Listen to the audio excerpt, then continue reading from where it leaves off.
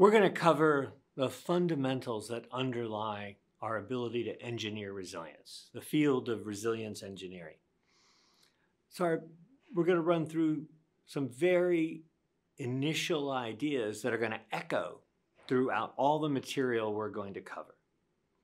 And the first is whatever kind of system, whatever kind of role, whatever kind of stakes you have in the systems and organizations that you're active in, there's a universal goal.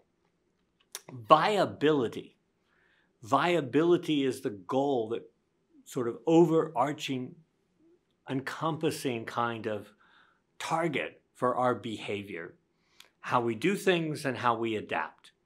Now, we're talking we in the sense of people and what roles people are in and different kinds of organizations and systems, technologies we develop, deploy, providing valued services. But this really applies across the biological realm. We could be talking about adaptation in cells, or even subcellular organisms like viruses. We could be talking about it in terms of organ systems like the cardiovascular system. We could be talking about it in terms of the neurophysiology and how the brain works. We could be talking about it in terms of bone. All of these are kinds of biological references that we may make at various points as we explore the fundamentals and therefore set up a stage for us to talk about the pragmatics, what you can do to engineer resilience into complex systems. But across the biological realm, including people, that we are part of this biological realm. We're in this universe. We are players in this universe. Viability is a universal goal. To achieve that goal, we have to adapt. The systems are always adapting in one way, in one form or another, so that to study resilience and engineering resilience is to study how we adapt. When we adapt, the different forms of adaptation. We're going to try to understand adaptive capacity. Now, there's two basic forms of adaptation we're going to center on to organize our exploration. One is handling challenge, that whatever the activity, however it's configured to provide value, right, challenges will arise. And so we will cover what's called extensibility, given the potential for brittle collapse, that there are boundaries to what we can do, that our range of adaptive behavior has limits. We can have different ranges of adaptive behavior. But given that there are limits, right, and challenges will occur at those boundaries, we have to have some ability to extend or stretch our performance at the boundaries. That form of extensibility will be central in what we explore. There's another basic form of adaptation going on, and that is how we seek opportunity. How do we grow? How do we create new capabilities? How do we provide new kinds of services? How do we provide new kinds of value? But seeking opportunity to produce growth happens in the face of constraints. We don't have a free, wide space within which to develop new things, but we have to work around a variety of constraints. Where do those constraints come from? Well, the two basic ones that govern this universe, that govern the space in which human systems operate, are first that resources are finite. Resources are always finite. Now, we may try to relax that under some conditions over a certain range and say, well, we don't have to worry about it for the moment.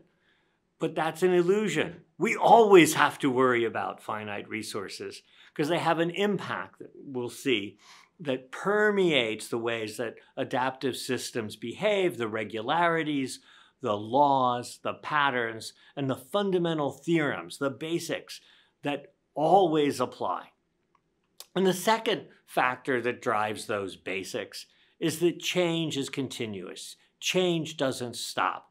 Time continues on. We have to remember that change, the dynamics are always going on. It's not a series of snapshots. We're not freezing things. We're not at a stable equilibrium point, not really changing. No, change is ongoing. Those are the two big things. Now, what happens because of each of those, the finite resources mean we end up with having conflicts. The potential for conflict, the reality of conflicts and what we're trying to accomplish is ubiquitous. It is everywhere. Change, being continuous, creates another issue for us. Whatever our model by which we operate, by which we develop, by which we insert and deploy new forms of technology, our model of how the world works and how to work that world to provide value, those models become stale. Right? Change goes on, resources are finite, so our models will be incomplete. They may be better than before, but they will become stale as change continues. Surprise will recur. Surprise reoccurs over and over, even as we grow and create new forms of value or extend the range of value that we can provide to stakeholders. Surprise recurs. Now, there's one other thing that drives the adaptive universe. Resources are finite, change is continuous, and the third one is there are other players, there are other roles. There are other units at different layers as we think about the systems we are engaged in, part of, and actors in.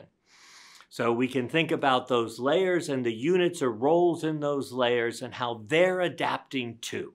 They are both seeking opportunity and they are trying to develop mechanisms that allow them to handle challenge. Now, we can illustrate these kinds of fundamentals, these constraints that we're laying out, because we see them in operation when we study actual systems trying to carry out difficult tasks in changing worlds under pressure to do more, and under experience of challenges which threaten collapse, accidents or near misses. And as we study these systems and how they sometimes fail, but often succeed despite the risks, and how they grow and change, right, we see some regularities. We see laws. So from seeking opportunity, given other units are adapting to, we see the law of stretch systems. This emerged around 1998. Right? So part of the origin of resilience engineering about 20 to 25 years ago. The law of stretch system is that any improvement will be exploited by other stakeholders, resulting in the activity having to go on at a new intensity and a new tempo of activity. So that work never gets easier, but rather advances, transform the way work is done, and it gets pushed back to the edge of the envelope in order to maximize productivity, at least for other roles. Maximize advantage, not simply for the role, the primary role in question, but for the other interdependent roles that can get advantage from that improvement or new capability. If we think about it relative to handling challenge, one of the basic laws is the law of fluency. Explicitly, this is about 20 years old, but it really goes back decades before in understanding human performance and human adaptation. The law of fluency states that well-adapted activity hides the difficulties handled and the dilemmas resolved. So that by being well-adaptive,